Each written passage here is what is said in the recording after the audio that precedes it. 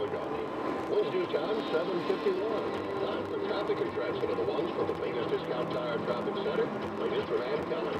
Not great on the southbound Major Deacon. We now have all lanes shut down right after the Cross Bronx Expressway with this leftover car. They're in the process of getting it off the roadway. Again, all lanes are now shut down southbound Deacon after the Cross Bronx.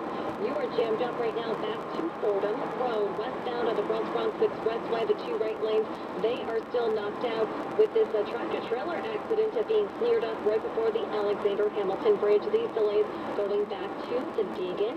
Eastbound Gowanus, that jams up from the Prospect to Hamilton Avenue. FDR Drive and the West Side Highway not looking too bad so far this morning. All is well in Staten Island on the West Shore and the Staten Island Expressway.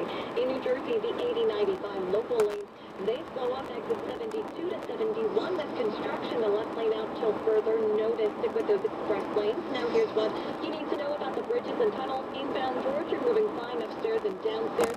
Lincoln, Holland tunnels and no delays to report. And the Bayonne Bridge closed till 10:30 tonight with construction. Alternate side rules in effect. In a jam, call the Allstate traffic tip line at 844-JAM-1010. I'm Ann Kelly. Our next report at 8:01 on 1010 Winds. Wind due time 7:52. Now the official 1010 Winds AccuWeather 4-day forecast, sponsored by Green Hybrid Energy Solutions. Meteorologist Brian Thompson is here with this live report.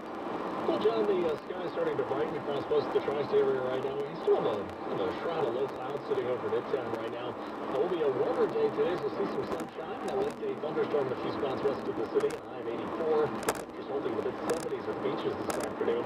Tonight, pretty muggy with clouds, and we'll have some rain and a thunderstorm late. The low down to 68. Some of that rain will linger into tomorrow morning. Then it will tend to taper off as a warm front moves through.